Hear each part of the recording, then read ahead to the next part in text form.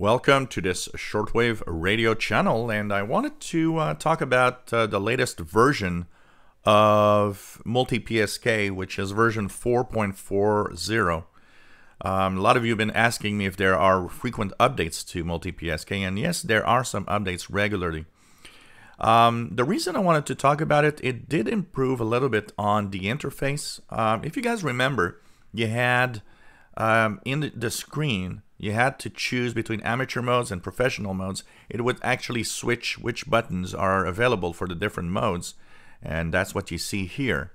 Well, in the latest versions, what's nice, and I think this is an improvement, even though, yeah, it's still kind of difficult to try to find your mode in those little blocks of buttons, but at least I kind of like the fact that the professional modes and the amateur modes are now showing on the same panel. You don't have to, click one or to get modes for professional and know what they are and so on.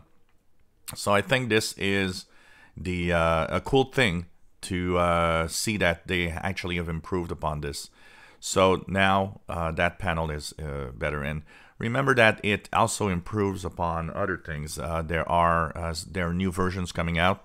They add new modes that you can decode and new settings. So check that out also, because it's one of the top decoders out there.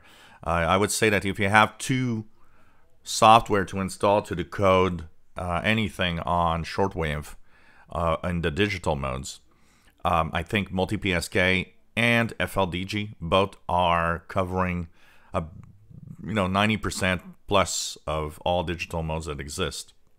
The 10% left are more unique modes, like FT8 and stuff like that. And I wouldn't be surprised that one of these software at some point even decodes FT8 and so on. So check it out. I will post the link to the download page of Multipsk once again. And also, if you've noticed an improvement in my sound quality, I now have a professional podcasting microphone that I received today.